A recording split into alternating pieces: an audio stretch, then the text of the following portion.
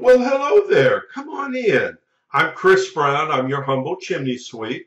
I was just going over your chimney inspection report, but now that you're here, make yourself comfortable. Let's go over it together, shall we?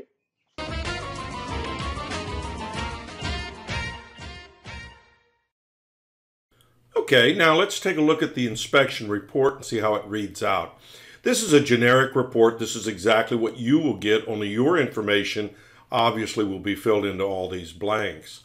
The upper right-hand corner of the report is the legend. Each one of these initials pertain to something. A is consistent with the age of the chimney. B, see comments below. C, repairs needed. D, need further evaluation. Or E, not applicable. And they're placed into the boxes next to the parts of the chimney that can be easily identified in this diagram. And then, of course, you'll find my comments here below.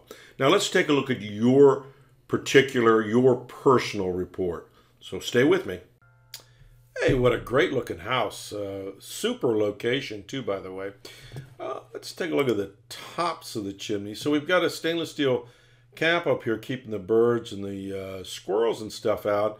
But we also have some cracks in the crown. Let's see if we got a little closer shot of that. These cracks allow water to get down in the body of the chimney. No doubt this is a leaky crown and it needs to be re-poured, and I've given you a price on doing that. Let's take a look at the inside. So we've got a working set of vented gas logs. You can see they operate here.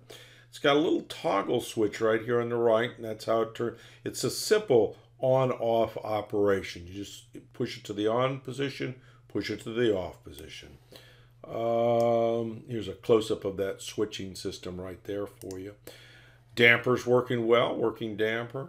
Always remember with these types of gas logs, the damper must remain open all the time.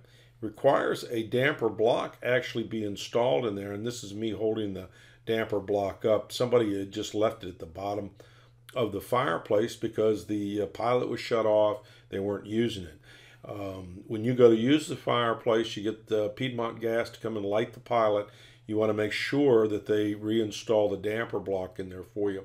Damper blocks are not only code required in the state of North Carolina, they happen to be very safe for you. It's a safety item.